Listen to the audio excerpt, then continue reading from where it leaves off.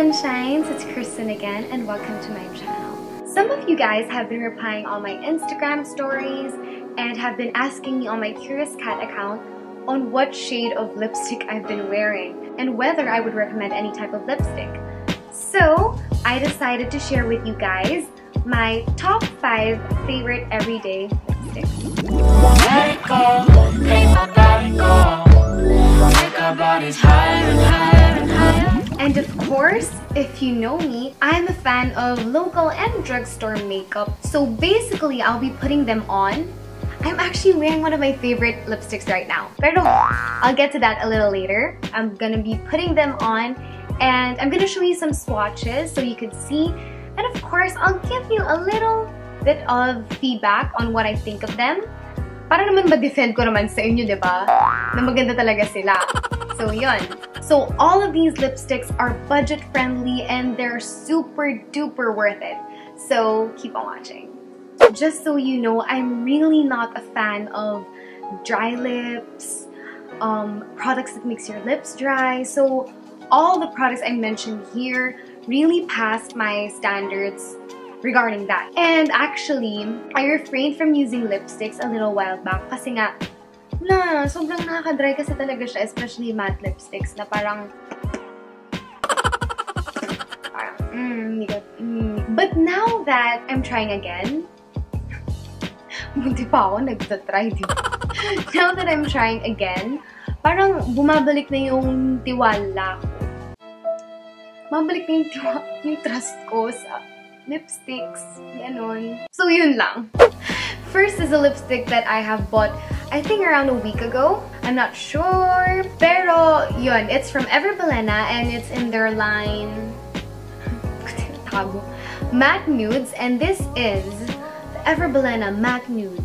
Matte Nudes in the shade Bassi, which I think in Italian means kisses. With just 165 pesos, you'll be getting a lipstick that is smooth and soft sa lips. Kasi yun talaga yung issue ko sa matte lipsticks, na parang sobrang nakaka-dry siya. Pero this line, the Matte Nudes from Everbalena, Bassi is the shade, sobrang hindi talaga siya nakaka-dry. It's really, really good kasi parang it doesn't feel matte, pero it actually is matte when you look at it in the mirror. Yun. Second is the diba? Hindi ko matago, so papakita ko na lang. Caroline Kiss Sticks Better Than Basic. I super love this kasi parang it's your lips but better talaga. Kasi it's in the shade, o diba? I love this pero hindi ko alam yung shade. Is it? Or better than basic na yung shade niya? No. In the shade Just Better. Diba love ko pero hindi ko man alam kung ano yung shade. Ano na. With the cost of only 175 pesos. I think out of all the formulas kasi, na lahat ng naging favorite matte thingy lipsticks or lipsticks in general, ang kulit ko, lipsticks in general, super favorite ko yung formula nito. Di siya, like, chapped. No, it's not sticky. Yeah, it's not tacky, it's not sticky, pero it has this feel sa lips na ang smooth, na parang lip balm lang siya. Yun. So it's very lightweight, it's not tacky at all, and the shade is Love. Although, in the packaging, parang mas dark yung shade na pinakita niya compared to what it really is when worn. So yun lang. Medyo downside lang yung parang misleading yung packaging. But, yun nga, it's lighter than I expected, but I like it better lighter. Gets. Caroline really is stepping up their game. Oh, wait! This is not a lipstick whatsoever, but this has to be my favorite. Oh, okay. So, better than basic din to, then better than basic din to. So, parang it's a line siguro. Hindi ko alam. But, this is the Caroline Best Brow Liner, and I'm telling you, this is really the best. With just 150 pesos, mas mura pa siya sa lipstick, girl. 150 pesos, you get a brow liner with a spoolie. And the product.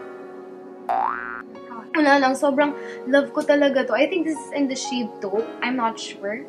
Pero knowing me, yun yung bibili ko. Pero basta sobrang love ko to. I know it's not lipstick, but I really wanted to share with you guys. Grabe, Caroline really is stepping up their game right now. I really super duper love this and that. Next is, I think you might have seen this in my other video, but if not, I don't actually recall. But this is the Everbelena matte lipstick in the shade Mauve. So this really is an everyday lipstick kasi it's more on the pinkish side, so it's very natural when you put it on your lips. So of course its formula is similar to the formula of the first lipstick that I showed you, which is also Everbelena. And dalawa pala yung pinili kong Everbelena lipstick. Okay. Siguro kasi ganun lang siya.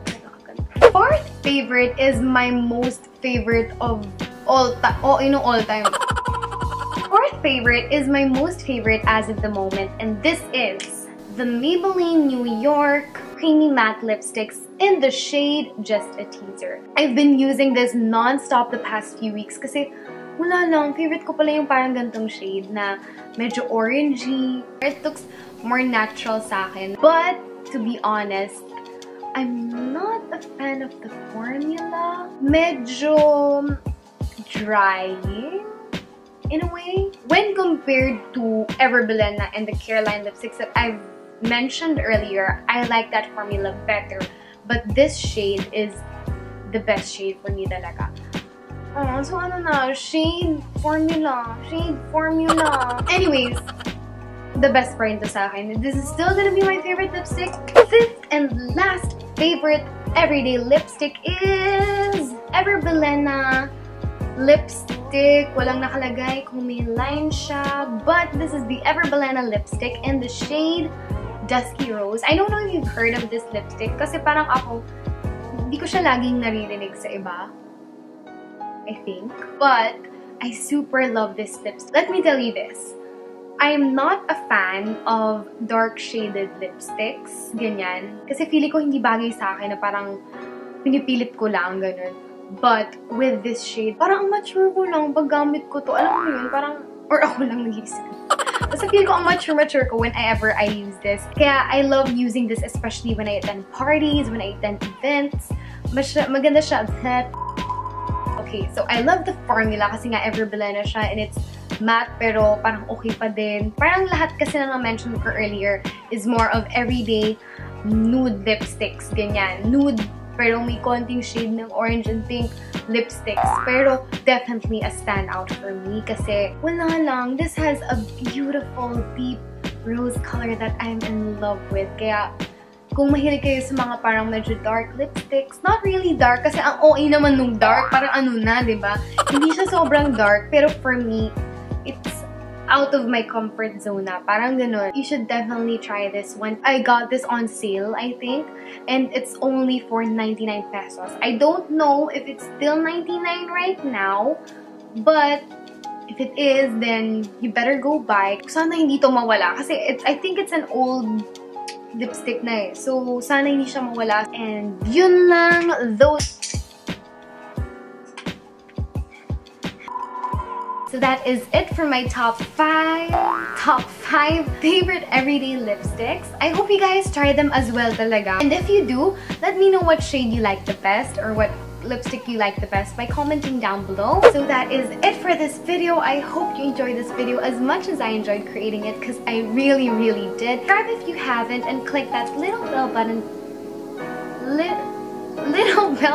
beside it because I don't know where it is. Always remember, keep your squats low and your standards high. Bye guys.